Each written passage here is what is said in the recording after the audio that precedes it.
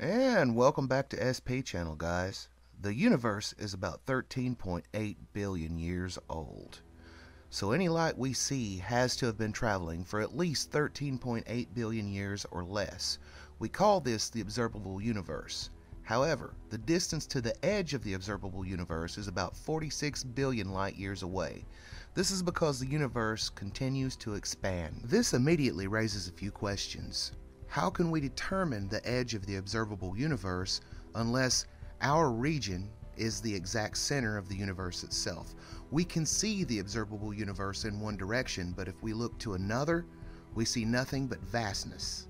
So, where is the exact center of the universe? How do we determine where the edge of the observable universe really lies? How do we judge the exact size of the universe? Is this just an estimation? This is where it gets just a little tricky. You can actually estimate how far a given light has traveled by its redshift. The theory is, and of course this is more than just a theory, this is fact, the further that light travels, the wavelength will lengthen, right? And as the wavelength of light lengthens, it gets what they call a redshift to it. So by the exact color of the redshift, we can roughly estimate how far that light has traveled. Some of the oldest stars in the universe have this redshift to their light because they're the furthest away. But to compact this redshift, what causes these waves to stretch? Well, the estimated age of the universe is about 13.8 billion years. But don't forget that the universe is about 46 billion light years across, the observable universe anyway.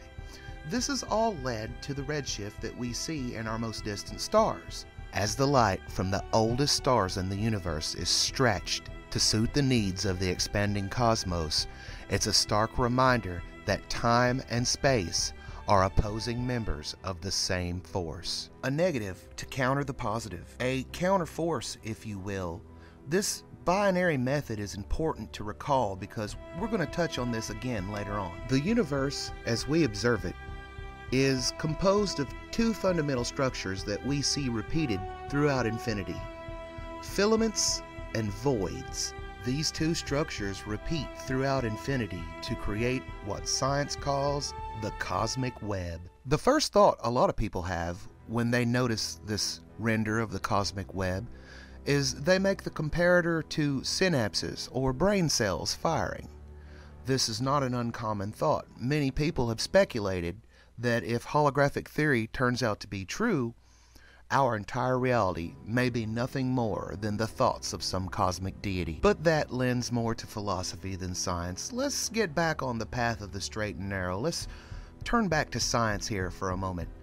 The Bootes void, once thought to be the largest void in the known universe. At nearly 330 million light years in diameter, the Bootes void is one of the largest known voids in the universe and is referred to as a super void. But like a lot of scientific discoveries, we couldn't see the forest for the trees. We were too busy looking to the furthest reaches of space, so busy that we didn't notice things a lot closer to home. Recently, science has discovered the largest known supervoid in all of the cosmos is quite a bit closer to the Milky Way galaxy. In fact, the Milky Way galaxy sits right in the center of it.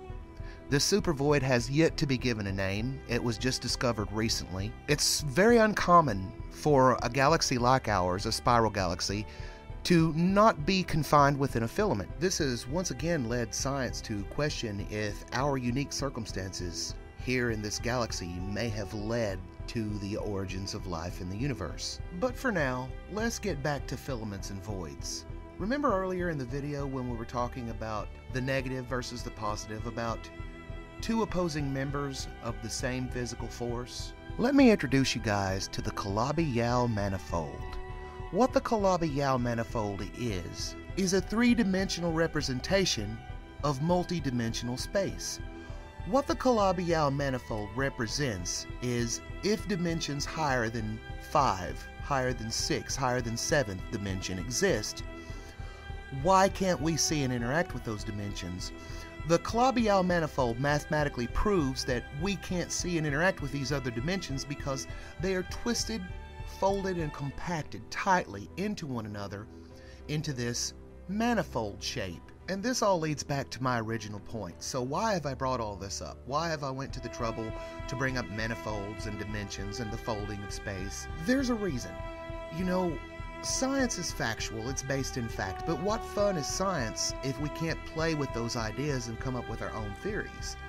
So from this point onward in the video, this is just my scientific theory on what these supervoids are and why they exist and how these voids may not be quote-unquote nothing, but they may be in fact something.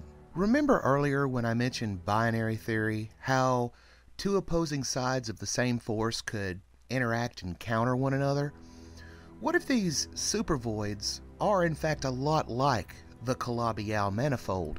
What if the universe, through space-time, is literally twisting matter and compressing it into these filaments, or even pushing matter outside of space-time itself? What if these supervoids really are just concentrated space-time, a place where the universe folds and twists on itself and pushes all matter to the outside into these filament areas?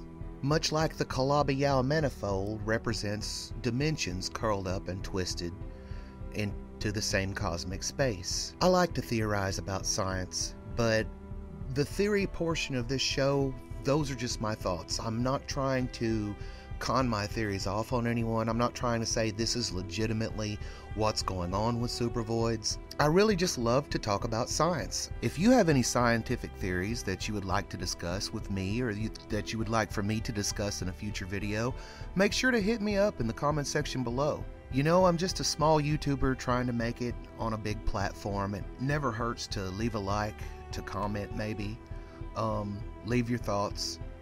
I appreciate each and every one of you guys. If it wasn't for you guys, there would be no reason to do this. The fact that you're there listening, the fact that I have a place to release my thoughts, that people actually want to hear what I have to say, that means everything to me.